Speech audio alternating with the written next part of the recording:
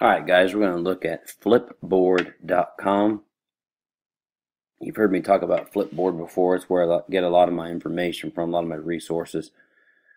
A little bit about Flipboard. Basically, it creates magazines for you.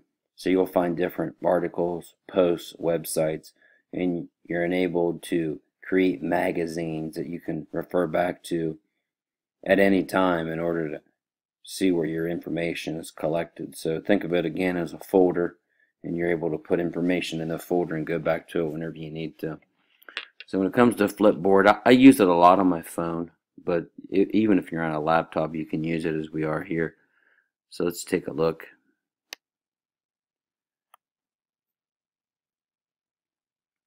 Go to flipboard.com. I always sign in through my Facebook account. That's what I like about Flipboard. They've made it very easy for you to create an account. You can either use your Twitter account, Facebook account, Google.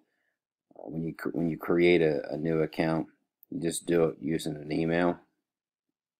So if you need to create an account, that's up here. Let's say we already have an account created though. Like I said, I always log in using Facebook. So when I click on Facebook, it has my username stored in there along with my password information. Flipboard has a very basic screen. And when I say basic, there's not much to it.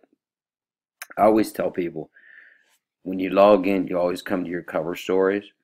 And so if you would scroll down, my cover stories are going to come up because I already have an account created.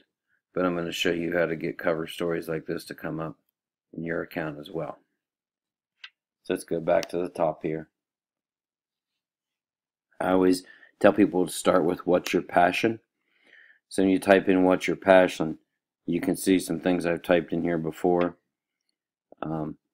Let's say we're going to go up here and type in education technology.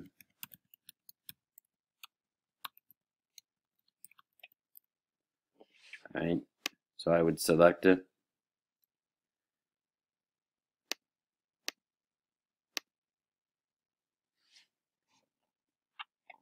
What it's going to do is create an area up here, like a headline for me to go to each time I come in if I just want to go straight to educational technology. And really, it pulls articles that match up different types of words that may be relating to educational technology.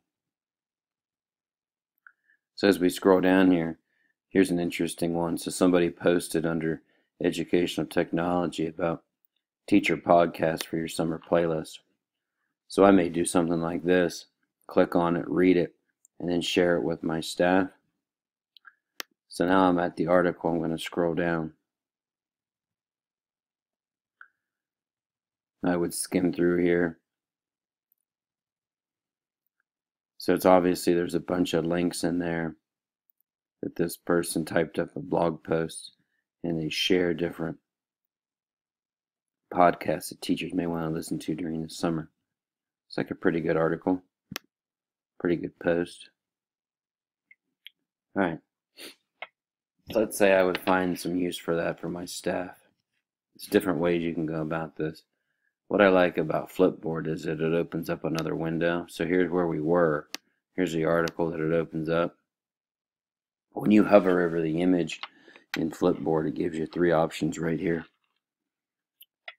You can flip it. So when you click on that, let's say, oh, I want to save this for later. I want to create a magazine and share with other people.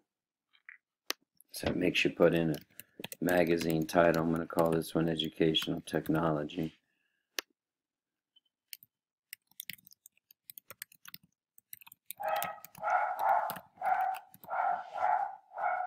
Again, this is kind of like Pinterest. You can let everybody see this, or you can just make it private for you.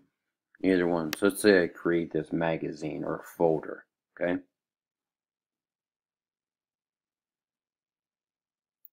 Since it's checked, it's gonna take this 15 teacher podcast for your summer playlist, and it's gonna add it in there. Okay, so now if we went back to Flip, you would see educational technology, and then that article is in there. So let's say we go down or we click on this one. Looks like an interesting post. from educatorstechnology.com, again a site that we referred to throughout the year.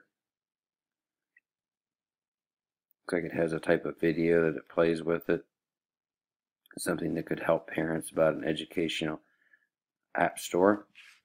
Okay, so I'm going to close these two articles out, go back here. I think that's something I'm also going to share in my educator, or maybe I'm going to make a new one up. I'm going to call it, create a magazine and call this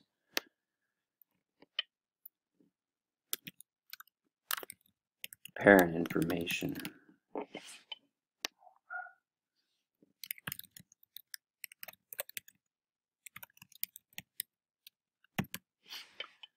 Okay, so I create parent information. I'm going to add this in there. Okay, so now I have a couple magazines I made, and I put a couple posts in there. Let's say we find something, still looking at the articles here about teaching education.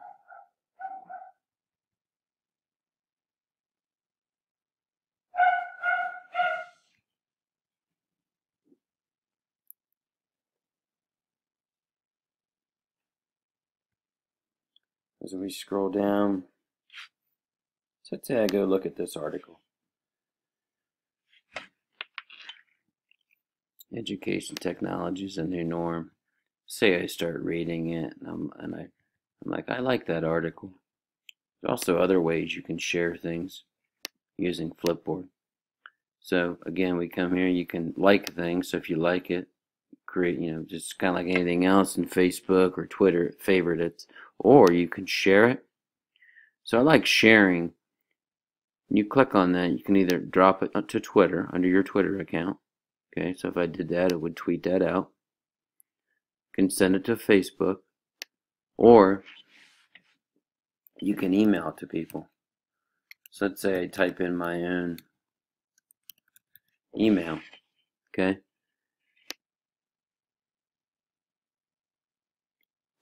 When I share it, it emailed it to my account, so the articles show up. So sometimes what I do is I take articles like that and I share them with my staff to our email listserv, if it's something I think can help the whole staff. So that way, boom, I've sent it to them. Like, you don't get to put a note in there really, but you send it to them, and they'll know that you shared a resource with them. So I think that's also good too, a good way to use Flipboard. Other than that, it's pretty simple. You can come in here and search and type in, again, something similar to what's your passion. This shows you notifications, the bell does. This is where you click on the pencil, you can write a comment or add a website to one of your magazines that you choose. So you can add things outside of your magazine. And then here's basically just your information. So you click on your face and you can set up your settings. Put a picture in, what your public profile looks like. So I told you I use Flipboard a lot on my phone, but you can use it on a laptop. So these are some tips you can use down the road to get familiar with Flipboard and really gain some more resources for you in your leadership role. But it's also just as easy and looks very similar on your phone if you want to use it there too.